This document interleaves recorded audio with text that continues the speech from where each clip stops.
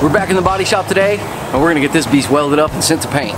It's kind of hard to make out what's truck and what's not. So anyway, I've taken our outside panel off again, and because where it joins up here, like I said, there's a little bit of continuation of damage, okay? So what I'm gonna do is come in here, and I'm gonna pull some of this out. I'm shooting it at this angle so that you can see kind of where the reflection, you're looking at the reflection, you'll see it rounding right there. That should be nice and smooth. So we need to push this out a little bit, and also up here there's a little bit of a bow. So this line right here is what we're going to work on, and we're just going to get this close, and we're going to try to get this pushed out a little bit.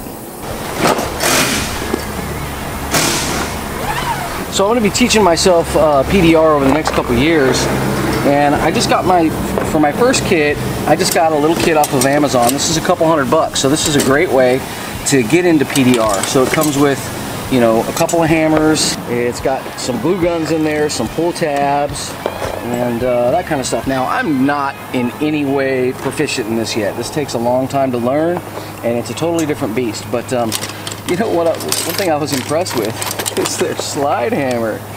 Man, that little sexy little beast right there. It's pretty awesome. So this is used with the glue tabs. You just slide your glue tab in there. You know, you glue this onto the panel, slide this in, and then you got a slide hammer. So there's the tab.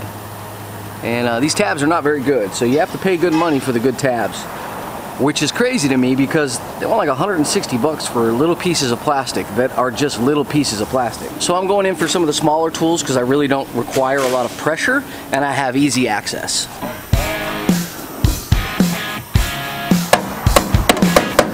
It's counterintuitive. You would think you push out and then it just stays there, but it doesn't.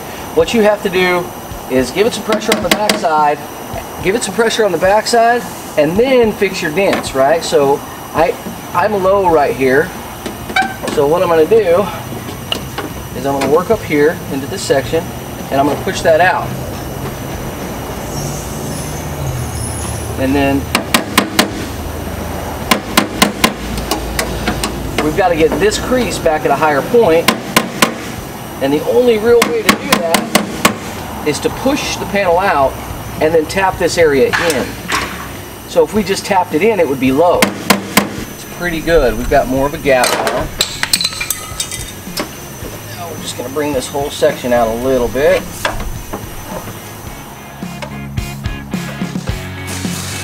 We've got our panel fit back on here. That's going to help us determine where we need to move what.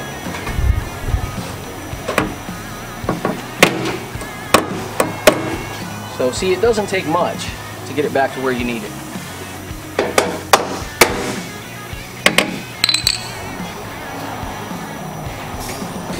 Okay, so check out our fit, right? We're pretty good here, but then it falls off significantly right here, right? And so what's our problem? Is this panel bent? Well, more than likely it is not bent. This is our new panel. This is our damage panel. So we're lined up all this way, and then it falls off right here, and this needs to come out, right? But this right here needs to go in. So when we bring this in, okay, so look, I can hit my finger on there. There you go. So you can see that right here, I have a huge gap. Now let's take you to the other side. Same thing right there, right? So we're way off, okay? So looking at this, what do? Well, we need to bring this up, and we need to bring this out. So we're going to massage it a little bit. I'm going to bring this point out this way and this up, but I'm going to take this panel off when I do it.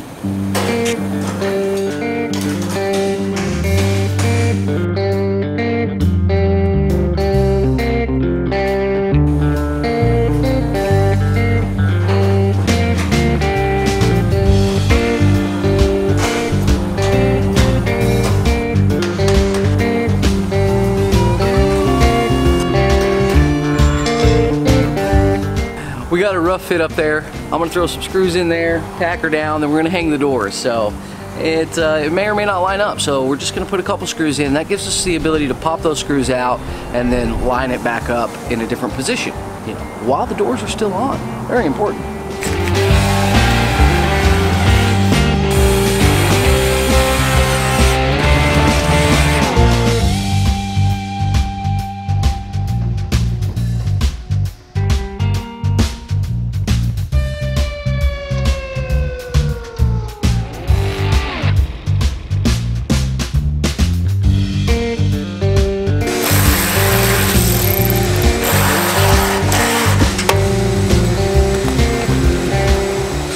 from the top down, we're gonna check our gaps, right? And other than the line right here, I see no difference in the gap, which is fantastic. It's a nice gap all the way. We're gonna leave the door in place for now. I'm gonna take off the top 2 sections, and then we're gonna weld in that 3rd section, which is the main support piece. We will have to remove that 3rd section, and that allows us to get access and clean up the areas, drill spot welds where we need to, but we'll be able to put it right back in the same spot because it's now located by all the screw holes that we put in there. Get to work.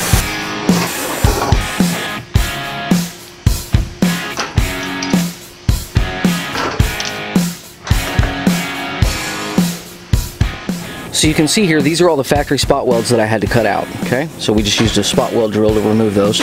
And then right here, these are all my screws that I put in. Now these little screws are what's gonna help us to locate this back in that same position that it's in that we know fits, okay?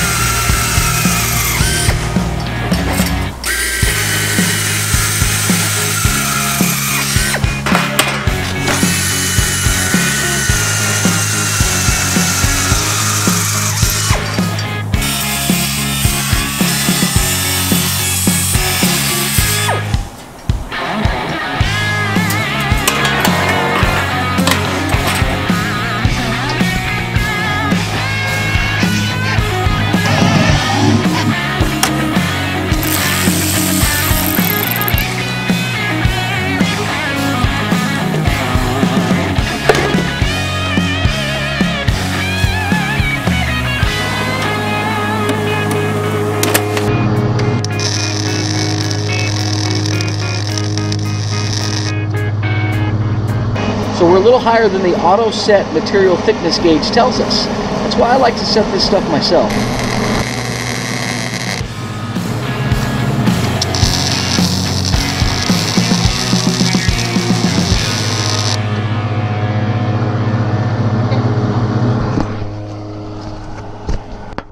I want to give you an idea of these welds. You can clearly see the ones with the holes in them. I had to pull out a little bit further, but that's a nice thin bead right there.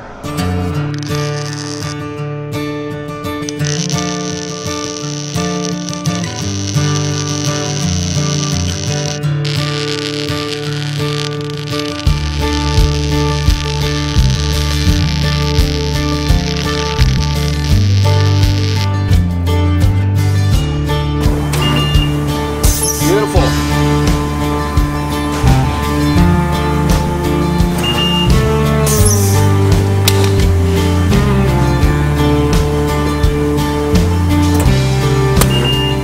So I don't need a ton of welds right there, right? Because I'm going to be putting another panel on top of that panel, and I'm going to be spot welding through all 3 of those. So, you know, more would just be more.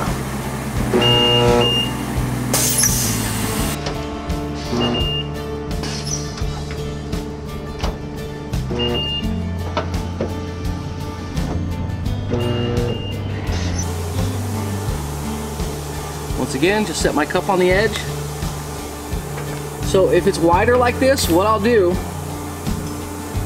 is I'm going to take my wire, and I do this just by rotating my cup. I'll take my wire and I'll set it right here, and then I'll bring it across. So I'll start here and I'll drop down.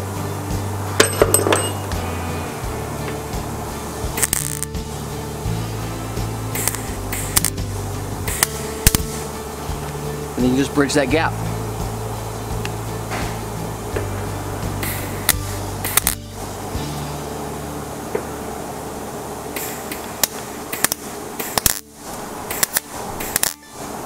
Sometimes you can give it multiple pulses, you know.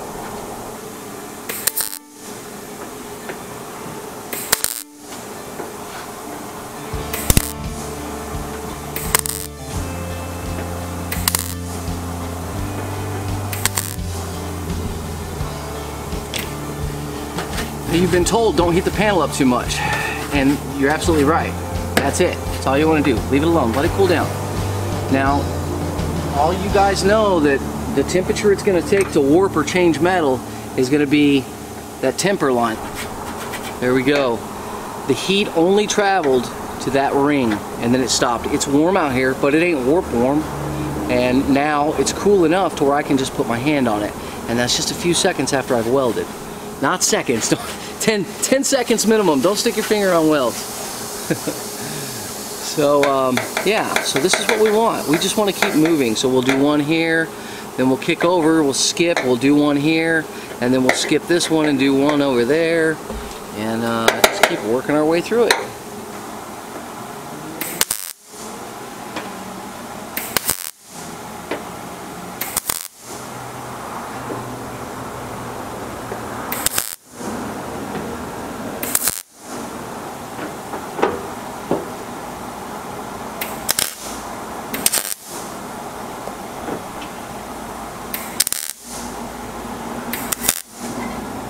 Alright, I'm going to fix this hole right here. Just little taps.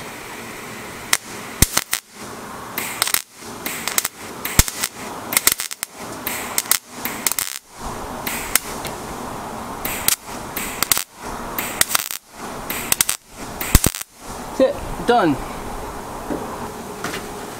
Okay, I can touch it. The urge is just to blast a weld across there. You'll be doing 2 days worth of body work if you do that.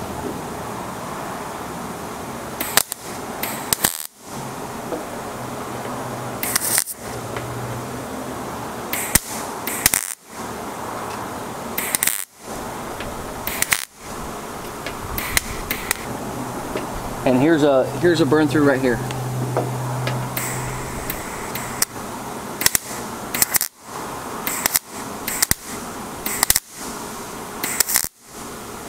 Problem solved. That'll cool. We'll stay away from that area for a bit. Come back to this side.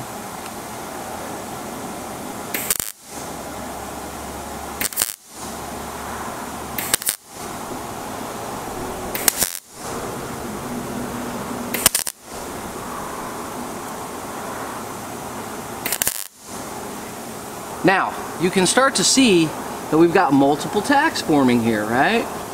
So, these tacks are going to keep building and overlapping until we have a solid weld there. And you might think that this isn't very strong. This is strong, people. This is every bit as strong as the metal next to it. Okay, it's a little warm. We're going to give it a minute to cool down.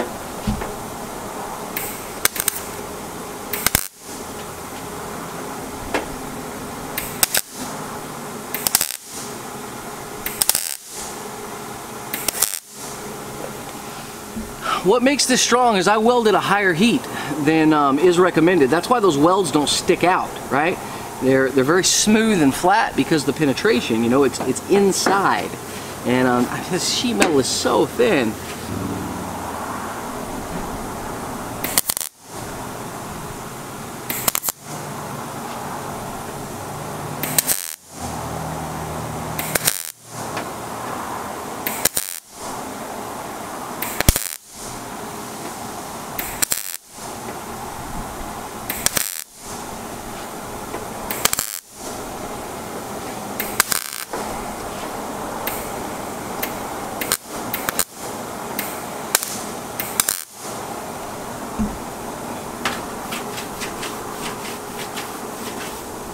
So I kind of rub my hand over it too because that heat will pull off the metal and into your hand, right? So it will transfer out of the metal and this helps to cool it quicker without, you know, quenching it or something.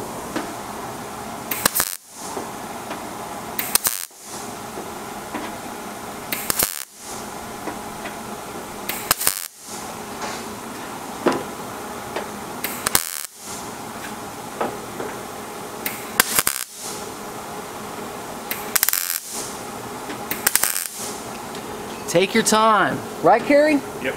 Take your time on the welds and you won't do body work later. Alright, the welding's done. I've got my Dynabrade mini belt sander and model number on this guy is 18100. So 18100. And I've got Norton Blaze belts on here. I believe these belts are superior to any other belt that's out there, right? They're fantastic. What makes them so good is that for me, I mean, they cut all of them cut, but these last longer, and that's the key. I don't know what Norton uses to hold this stuff down. Okay, so you can imagine you're grinding with this, right? But the wheel tip right here, as it rolls over, tends to put cracks in the, because it's such a tight area, so it's such a small little wheel, it's rolling that over, putting a lot of stress on it. Norton does something to keep these on here. I don't know what it is, but it works. So, back up to the weld. I'm going to grind this with this mini belt grinder, and I'm going to keep my grind area super tiny.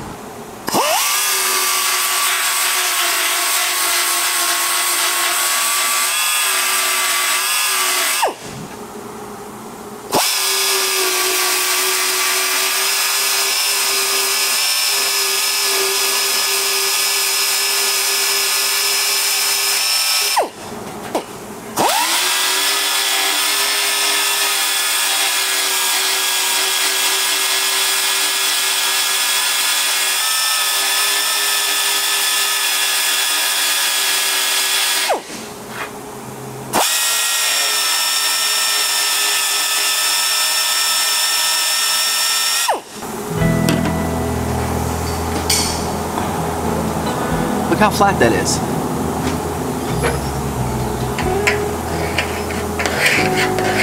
How smooth that is. So that's what we're going for. This pick would get stuck if it couldn't just slip right over everything. And you don't see that pick bouncing around. Watch it. Watch it. It is perfectly flat. Perfect. That's what we want. We're not going to cake this with Bondo. We're going to put a little bitty cover right here just to cover the transitions.